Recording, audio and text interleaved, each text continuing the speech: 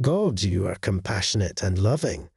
Please guide me to make the right decisions that bring glory to your name in all that I do. In Jeremiah 17:18, it is written, "Let my persecutors be put to shame, but keep me from shame. Let them be terrified, but keep me from terror. Bring on them the day of disaster. Destroy them with double destruction." Never lose hope, for just when you think it's over, God sends you a miracle. Depend fully on God and look to Jesus daily for the fulfillment of your destiny. Understand that God is never late, and waiting with hope in Him renews your strength. In Isaiah 40:31, it says, "But those who hope in the Lord will renew their strength. They will soar on wings like eagles. They will run and not grow weary. They will walk and not be faint." God says to push a little longer, not to give up, and to trust in His timing. All things work for those who trust in Him. God understands the hurt caused by harsh words, slander, and evil behavior. In 1 John 3-9, it states, "No one who is born of God will continue to sin because God's seed remains in them. They cannot go on sinning because they have been born of God." Pray for your loved ones, lifting them up to God. Through Christ, they belong to God, and He has a plan and purpose for their lives. They are seated in heavenly places with Christ Jesus, and victory is already theirs over any situation.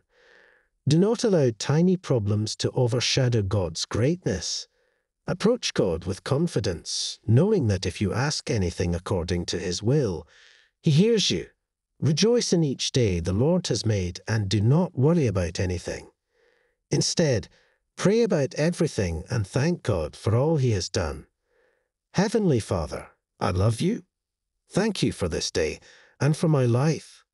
I am grateful for the many blessings you have bestowed upon me, and I acknowledge your faithfulness. Lord, I ask for your guidance and preparation for the coming week. Your will be done in my life.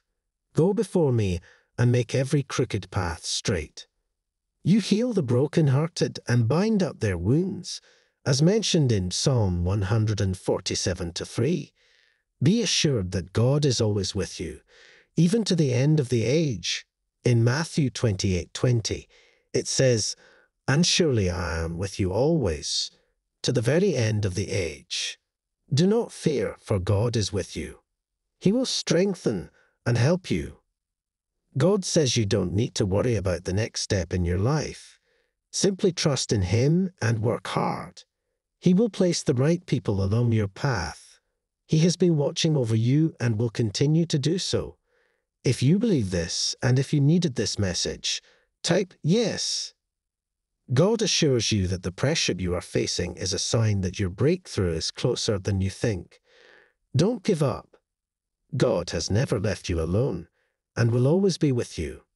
Sometimes you may feel distant, but believe and have faith that He is there.